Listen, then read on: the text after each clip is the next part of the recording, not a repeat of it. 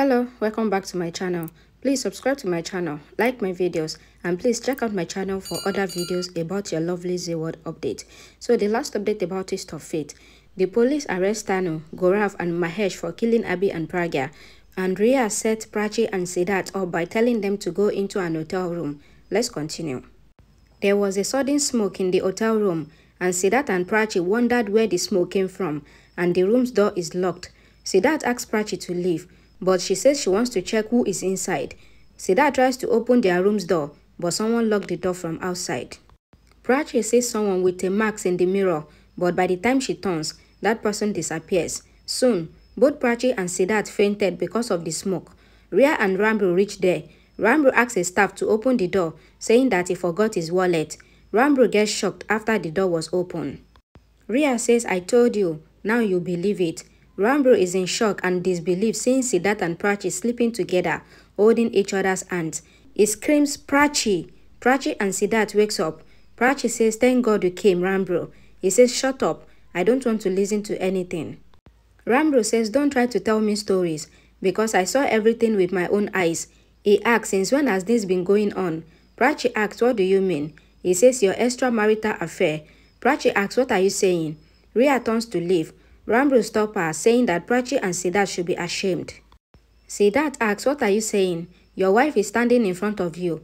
Prachi asks Ranbir, "Who put such nonsense in your mind?" Rhea says, "Stop it, Prachi. You found my home only to destroy it." Siddharth asks, "What is going on?" Ranbir tells him not to be so shocked. Rhea started acting and asked Prachi, "You did not think once about my husband?" Ranbir says she did not think about her own husband. Rhea cries and walks out. She sits outside and enjoys all the drama. Siddharth says, "I will go and explain everything to Rhea. I and Prachi just came here." But Ranbir interrupts and says to have fun. Prachi asks Ranbir, isn't he ashamed of saying such stuffs? He grabs her and says, "Did you feel ashamed before doing all this? Then why should I feel ashamed?" Rhea smiles. Siddharth tries to control Ranbir, but Ranbir tells him to stay away, otherwise his anger will burst on him. Ranbir asks Prachi, "Why did you do this? Was there anything missing in my love? You should have killed me if you wanted to do all this. I left my family and everything only for you. Generally, girls leave their home after marriage, but here, I left my home after our marriage. I took care of our home." Ranbir says, "I was fulfilling the wedding vows, but you disobeyed them." Prachi says, "It is not like that. This is wrong." He says, "You change your character after marriage." Rhea gets happy. Ranbir continues, "That you destroyed me, and that too with my brother." Prachi says, "You loved me. You trusted me. Please listen to me." He says, "Not to touch me with your dirty hands. You insulted my love. You never loved me, but I loved you a lot. I did so much to make you happy, but you just used my love as a tissue paper whenever you wanted, and then you threw it away." Ranbir says, "If you wanted to have an affair with someone else, then why did you marry me? Why did you pretend to love me? I feel that you married me and then you wanted to stay with another man." He grabs Siddharth's collar. Prachi is in disbelief. Ranbir continues and says, "Why couldn't I see this before?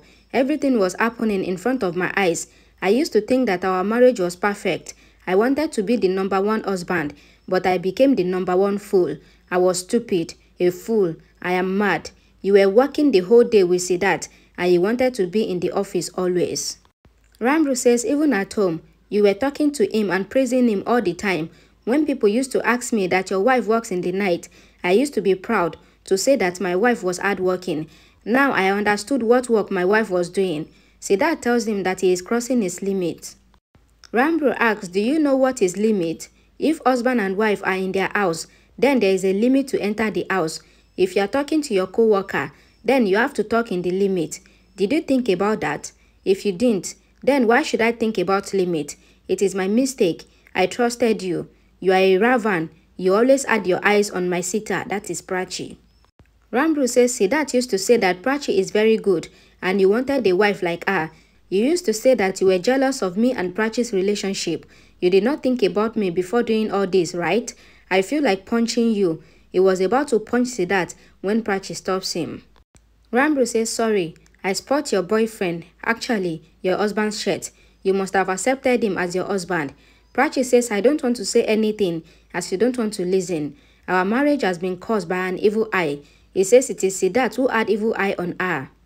Prachi started crying. Ranbir tells her not to cry because those are fake tears. When a well is dirty itself, how can the water be clean? And the tears of shamelessness dry themselves. They don't come out. He says, I trusted you both so much and you both broke my trust. There was someone who warned me about your affair, but I said that they are just friends.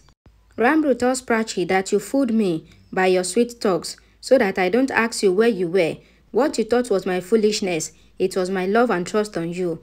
You first broke my trust and now you broke my heart. You said you wanted to go to work, but actually you wanted to go away from me. Prachi says no one is going anywhere. You are here and I am here. Why can't you see it? He says you were with me, yes, but you used to love someone else. I was planning our future together and you were planning where to go with Siddharth. When you two became too close, you started bringing gifts. Ranbir says those gifts were actually for Siddharth, and whatever Siddharth did not like, you gave it to me. You gave me jacket one day and I was uneasy. That was because it was used by Siddharth. I don't want anything that is used, be it jacket or yourself. Prachi says enough, that is enough. I won't let you humiliate me more. What do you think, that I betrayed you, made fun of your love? It is you who is making fun of our love. Did you forget that I have your name Sindor? Ranbir says who knows that the Sindor might be of Siddharth's name as well. Prachi says not a word more. You have crossed all the limit. If you say a word more, then. He asks, so what? You will kill me? You think you will go away from me after that? You think I will keep you with me after seeing all this? Never. I am angry at myself. I hate your face. I don't know how I married a characterless girl like you. Ranbir says, I wish either I was dead or you were dead before seeing all this. I would have cried and lived my life by saying gallant on your photo, but I cannot see this. Why did you do this with me? He falls on his knees and cries. What was missing in my love?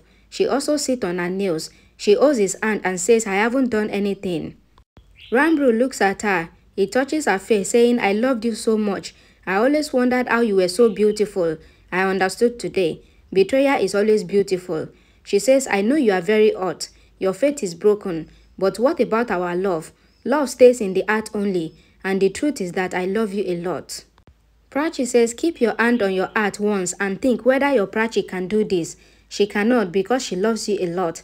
She kisses him on the cheek and hugs him. She says, I know nothing except loving you. I cannot remember anything except your name. Do you know why? Because I love you a lot and only you. Not just in this life. I will love you in all my lives. Ranbir touches Prachi's face and says, if you bring innocence on this face, then it will look even uglier. You should be ashamed that you lied by looking into my eyes. He wants her not to come close to him again, and if she tries, then he doesn't know what he will do. Prachi wipes her tears and leaves from there. Now, this is where the problem begins between Prachi and Ranbir. Please stay tuned by subscribing to this channel, and please like this video and share it so that you will be able to know about the next update and what happened next. Thank you for watching.